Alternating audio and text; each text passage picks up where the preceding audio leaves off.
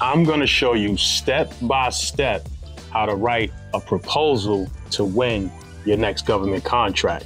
So if you're just starting out, you just formed your business, or you've been in business for about 1 to 3 years and you're looking for ways to generate more revenues for your business, government is the best way to go. So by the end of this video, you're gonna fully understand what a solicitation is, how to respond to a solicitation by creating a proposal so that way you can win your next government contract. So let's jump on a computer so I can show you an actual bid that we won from the Federal Bureau of Prisons. All right, so let's jump straight to it. So here we have the Federal Bureau of Prisons. This is from the U.S. Department of Federal Bureau of Prisons. This is actually MDC out in Brooklyn, where they had a fire alarm contract where they had some troubles on the system. They put out a solicitation looking for minority-owned vendors, rather minority-owned fire alarm companies to service their fire alarm system. So we're gonna go through this entire solicitation and I'm gonna show you how I wrote the proposal against the solicitation so that way we can answer all the questions that they're asking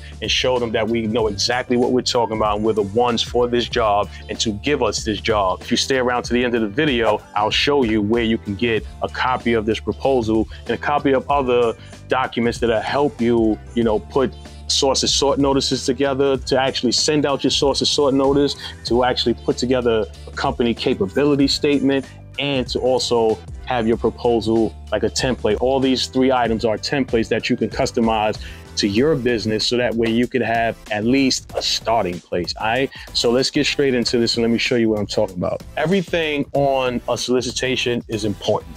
So the statement of work, you want to know what the project number is, what the project you're actually looking for. To actually get this, let me backtrack a little bit. If you have a business, that means you register with the state, you have a tax ID, you have a business bank account, you have a DUNS number, you are also registered on SAM. I'm assuming that you're registered with SAM. If you're not registered with SAM, that is the only way for you to be able to bid on government contracts. So once you get registered with SAM, you will then get a cage code and a unique identifier. So these 2 items you need before you can start bidding on government contracts. If you want to know how to register with SAM, you already know what to do. Here, this is for MDC Brooklyn. So you want to go through this document and see exactly what they're talking about. So the summary of work you want to go through, this is pretty much telling you who they are, where they're located, and the general project requirements that they're looking for in order to solve the problem that they're looking to solve, right? So here, let me just read a little bit of this.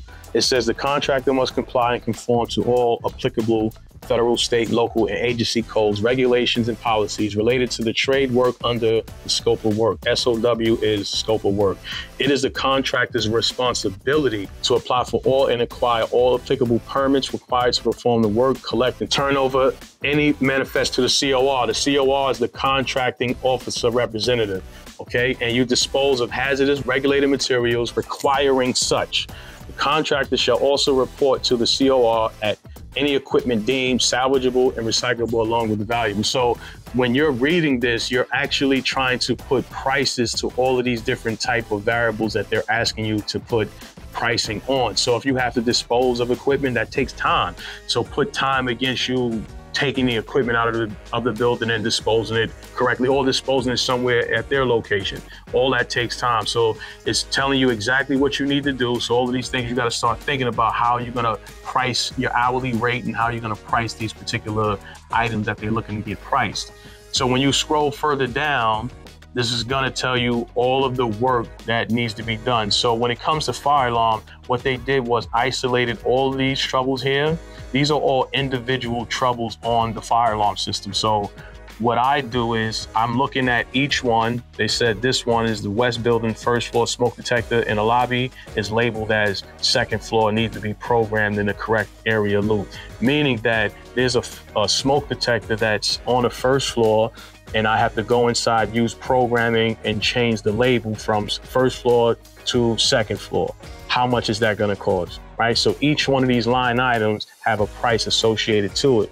And when I open up the proposal, you'll see exactly what I'm talking about. Before I get into that, This is only a 14-page document. Some solicitations come in about 300 to 1,000 pages, and you have to know what sections you need to read in order to look through it. In another video, I'll go through a solicitation that has more pages to show you what you can pull out and use ChatGPT to simplify it for you.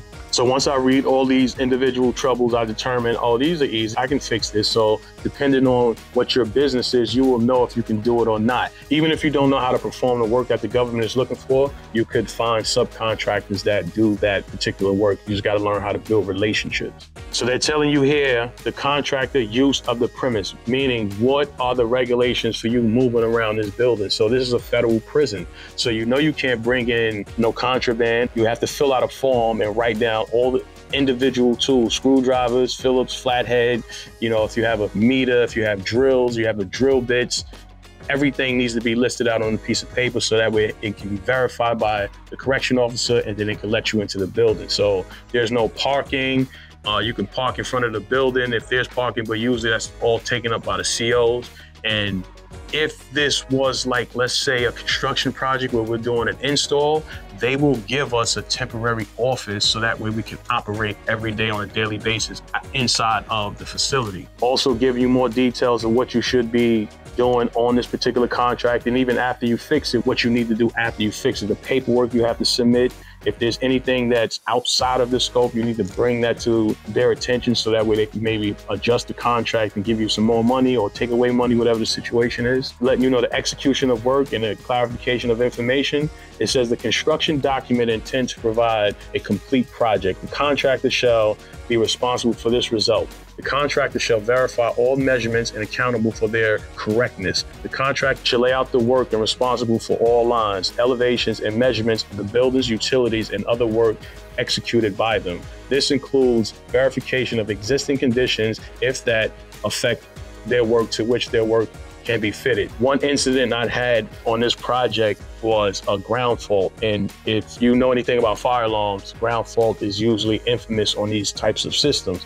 And not everybody can deal with them or fix them or find them. One of the issues that they have that's giving this system a ground fault is the wiring. According to the manufacturer specs, the wiring is not rated. So they're using, number one, the wrong type of wiring. And number two, they have a mix of wiring, meaning they have one type of wiring throughout the building, and then I guess they made some additions, and now they have a secondary type of cabling. So 2 different types of cabling, 3 different types of cabling, 4 different types of cabling can cause these fluctuations when it comes to ground fault, and the manufacturer do not support that. So I had to write a letter against that. It was hard for me to take pictures because you can't go in there with a cell phone. You have to put everything inside your locker. So I had to take detailed notes and create a letter, which I'll show you the letter, how I created the letters against these issues that I've seen to try to protect me so that way I can get paid on the contract.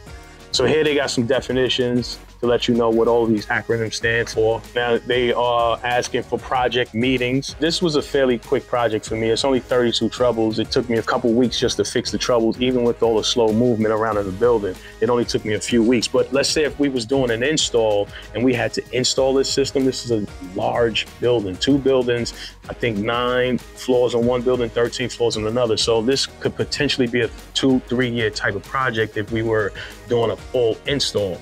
So at that point, we would have project meetings. We coordinated probably every 30 days or something like that. They outline the schedule, so they want you to do that. They will have a pre-construction meeting where you will let them know or pretty much lay out the whole entire job. You will have a progress meeting, what's going on during the job, how much progress did you finish this far from the time you started.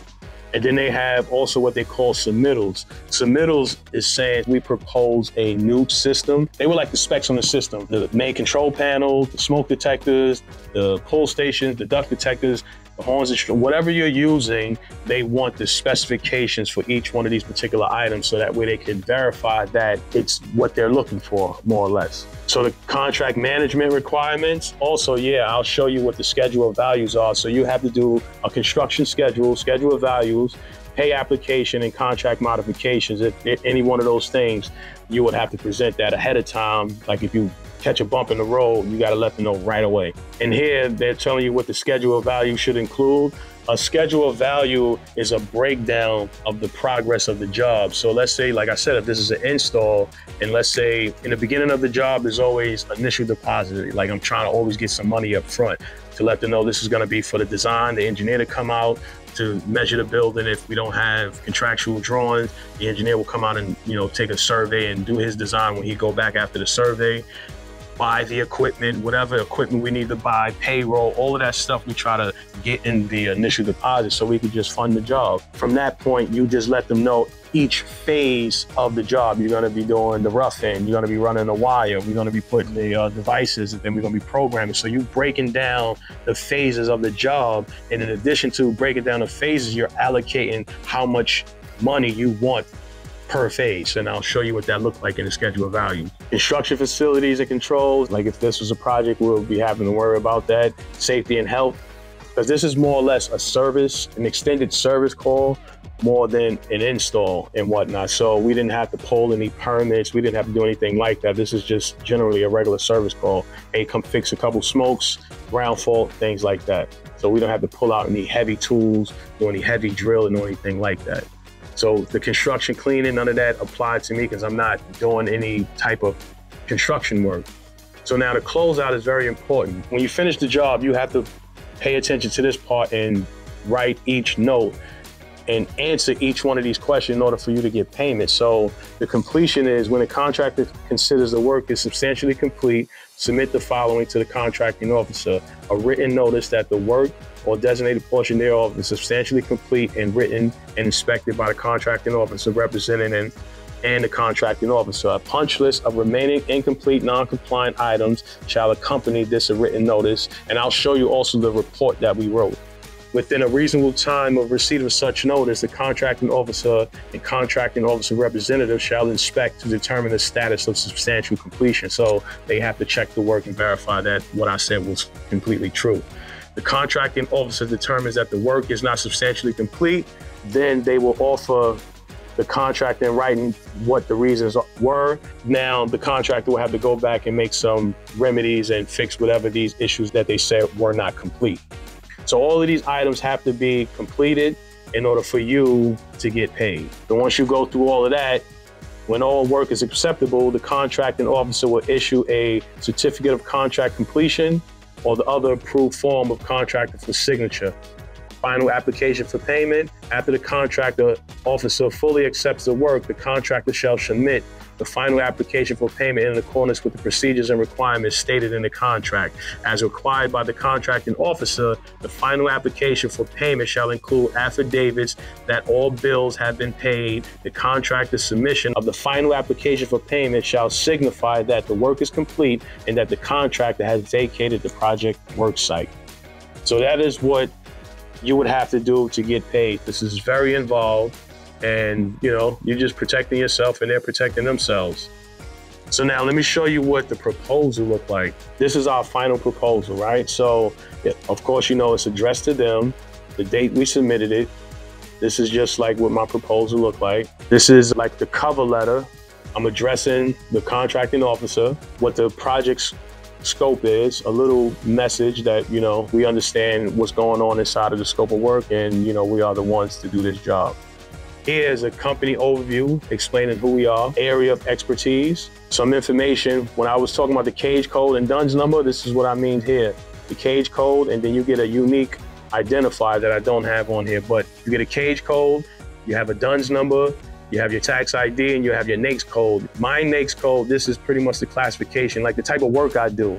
So 561621 says that I do fire alarm and security work, access control, I can sell the equipment and things like that. And the 281-210 is letting them know that I can run wires, data cables and stuff like that. Here's our past performance, giving them a little history of the work we did in the background. Some of the logos of the companies we work for. Here's more or less more information of the companies that we work for and the dollar value of the project size. I'm giving them information about who our team is, our staff. And here in the general requirements, this is where I start to do this part. For them to fully understand that you understand what you understand, more or less, you have to copy and paste what they're asking for. So I copied this whole scope of work and then I pasted it here. This is telling them that I'm literally repeating back what they said. So in the larger solicitation, you will be copy and pasting certain sections to let them know you understand what this solicitation is asking for. So I'm letting them pretty much know I'm understanding what they're asking for, all of these 32 items, and I'm letting them know what's not covered under this scope of work. So just in case I do have to make some drilling, I'm not trying to clean up or anything like that. And if there's a fire, flood, or any type of natural disaster because of whatever, you know, inmates fighting each other, it's not because of me. I don't want to be held responsibly for time or not finishing because of something I couldn't control. Now, the personnel, I'm just letting them know we're licensed. We have NICET certified techs, because you at least have to be NICET level 2 to work on and service fire alarm systems. The working conditions, you get these hours from the solicitation, the time that they work. So you want to try to work in the time frame that they work in. I'm letting them know the numbers that, you know, our 24-hour number, if they need any type of emergency service, how we're going to deliver the equipment or material or service, product, whatever we're delivering. The place of performance, usually they'll give you an address where you actually physically have to do the work. And the period of performance is 30 days after the notice to proceed, meaning that once they say you get the go ahead, I have 30 days to start the job. So here is where I break down each one of those items one by one and then allocate a price next to it. There's some figuring out you have to do, how much labor, material, and everything you have to use, programming, stuff like that. And then you get your final price. Once you get your final price, second to last sheet is more or less my signature page, letting them know where can I send the invoices, how are you gonna be paid, and if you understand exactly what's inside of this RFP or my proposal. At the end, I just let them know who it was generated for. So like I said, the schedule of value. So this breaks down pretty much the project progress. So line item 1, we're gonna do these line items. We're gonna fix whatever these line items are, 1, 14, 16, 19, 20, 21, 26, 29. These probably was something very easy I could fix real quick. It's changing out batteries, replacing a device and things like that. So it's gonna be this much for that. So say like I got paid $25,000 on this one. So now what the schedule of value will do is mark down, you got paid $25,000, you're 93% complete for this particular item. To finish this item, there's $1,800 left. There's a $2,500 retainage fee, because when you're doing projects, every time you bill, you gotta hold back 10%. So that way at the end of the project, you only owe 10%, you made 90, and you're good to go. So it also reduces the total value just to keep track of where the money is going, how much you spent on equipment, how much is completed. So this is what the schedule of values is for, especially in contracting. When you have projects, this is the perfect way for you to manage your projects and even budget your projects. When you get a notice to proceed, this is what a notice to proceed would look like. It'll come in a document looking like this, sort of like their solicitation, but this is what a notice to proceed would look like. And they will have their signature here. They will have the PO, or, you know, how you could, when you bill, how you could actually get this money.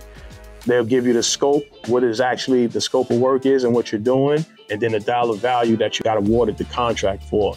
So when you get a notice to proceed, you will then put your signature, your name and title, and you will date it, and then you will send it back to the contracting officer, this guy right here, or whomever that person is for that particular job, and you got the job from there. So now I hope you understand and got a grasp or a better idea of how you can write your proposal for your type business. And you could also download those documents. Like I said, I put a link in the description so you could get those documents. I keep them in a Word document so that way it's editable and you could change it up, take out my logo, take out my information, and put your information in there so that way you could have a template and move faster when you're sending out quotes. So if you have any questions, you already know. Peace.